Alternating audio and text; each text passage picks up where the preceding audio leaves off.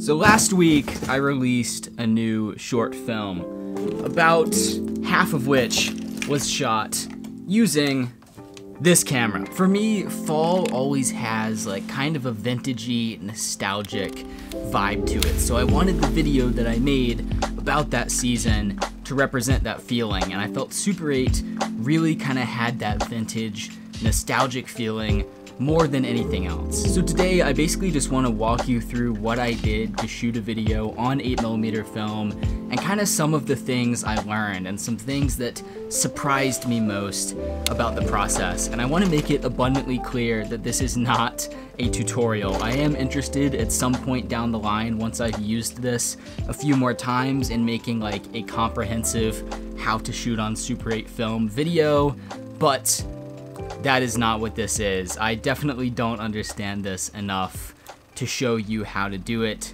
So before you go and comment if you're a Super 8 or a film expert about how many things I did wrong, I know, that's the point of the video. So the things I say in this video are not advice, merely observations about the process and some things that surprised me. The first of which is probably the cost of shooting on Super 8 film. Now, although it looks cool in the video, unfortunately I didn't just find this while rummaging around my attic. I paid a good chunk of change for all of this stuff on eBay. The camera was like about $250, and then I had to order it from Japan on eBay, so the shipping was another like $100 or so. Then getting these rolls of film, I got 4, and they're about like, I don't know, like $40 each, so that's another about $160. And then to get the 2 rolls of film that I used, developed and digitized, was another about $140, $150. So it came out to a total of about $670 to shoot using this camera. Now, as much fun as it's been to shoot on this camera, I think looking back, I probably should have gone with a smaller, lighter weight option. I mean, as great as this particular film camera is, it's pretty big, pretty heavy, pretty bulky, and kind of tough to lug around in my camera bag.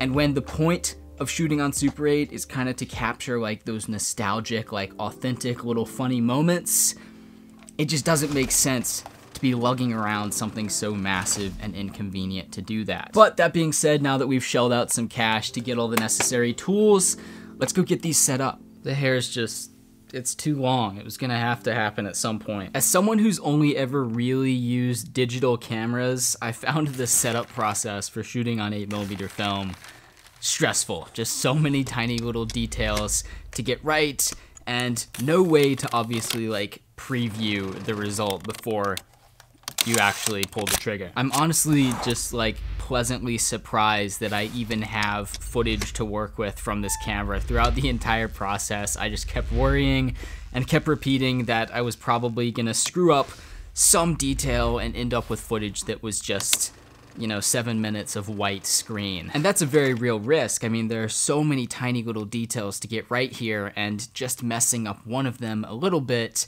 could completely ruin all of your footage. So when you're trying this out for the first time, although it seems very fun and simple on the surface, I cannot stress enough the importance of being so meticulous with every little detail. Double, triple, quadruple, octuple check every single move you make, because the stakes are pretty high and you won't know if you got it right until you get it back from the lab. All that being said, I think we've got everything right. So let's go out for a bit and talk about what it was like to actually shoot with this camera in the field.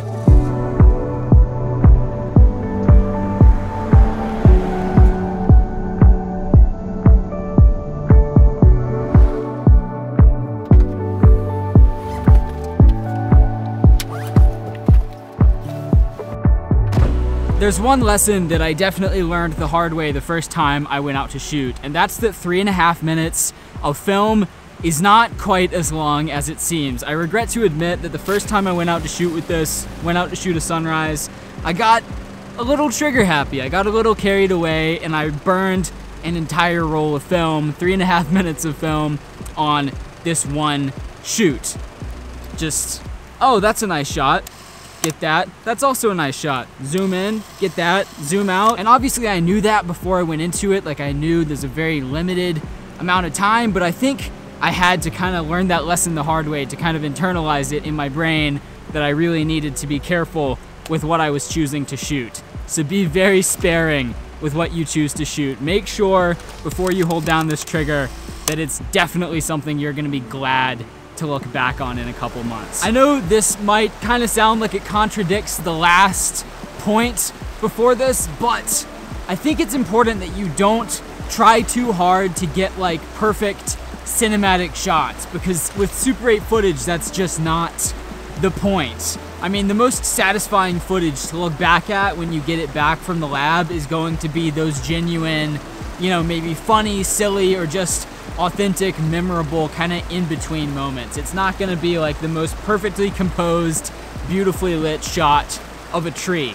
You're not gonna care about that tree 2 months down the line when you get this footage back. So don't try too hard to get those perfectly composed, beautiful, cinematic shots when you're shooting on Super 8. Save that for your fancy digital camera and try and capture those authentic moments with this, because that's what it's ultimately about, is getting those authentic memories to look back on when you get this stuff back from the lab. All that being said, it's a little wet. I don't want to break this guy, so we're gonna head on out. All right, so now you've got everything set up correctly, hopefully gone out, shot some footage, hopefully not too much, and now you're all ready to send this film off to be developed. Remember how I said when you're setting up the camera and the film and everything, you need to be super meticulous and get all these small details right? Yeah, the shipment process is exactly the same. Assuming you don't have somewhere nearby that you can just drive to have your film developed and digitized, you'll have to mail it off. And basically you just package the rolls of film that you shot along with a hard drive for the digitized footage to be sent back on. And depending on where you're getting your film developed, you might also have to send in a physical order form with a bunch of little details about your payment and your return address and how you'd like the film developed. And there are a lot of little details to get right here. This process took me quite a while, mostly because my handwriting is not the most legible out there, so I was very paranoid that I was gonna, you know, write a 1 too close to a 7 and then get the return address wrong and just never see my precious film again. But there were also just like a lot of new terms that I had never heard before, like overscan and best light and all these other different settings that you have to tell them to specify to make sure that your film is developed a certain way. Best light is basically the film equivalent of log, so they'll scan it in such a way that it preserves a lot of detail, so you'll probably want to do that.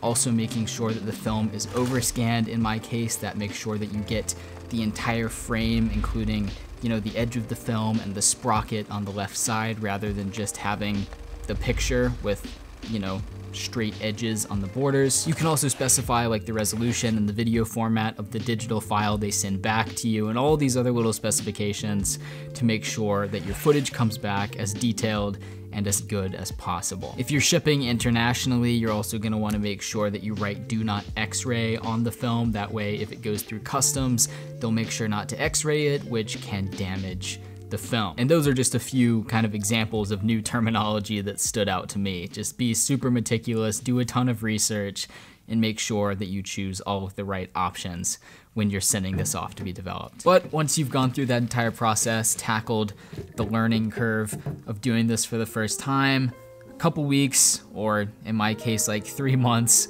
will go by, and one day you'll finally get this film back in the mail, and it'll all be worth it. Most places will send you, obviously, the hard drive you sent them, and this will have the digitized file on it, and they also send you a pizza, which is pretty neat. Nah, they send you like this little box that has the developed film in it, so I guess you could put this in like a projector and watch it even more hipstery, even more vibey and authentically.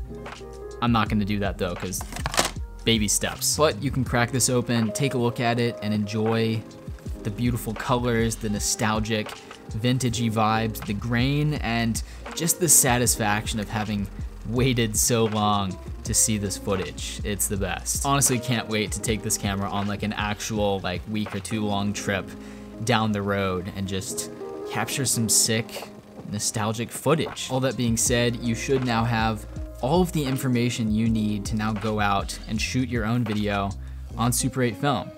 just kidding. If this is the first video you've watched on 8mm film, your toe is like not even in the pool yet. So you got a lot of work to do, but it'll be worth it. All that being said, I hope you enjoyed this video, found it informative or engaging in some way. If you did, feel free to show your support, leaving a like on the video, sharing it with your friends, or even subscribing to my channel and following me on Instagram. I've been posting more than ever on there lately. But that's all for now.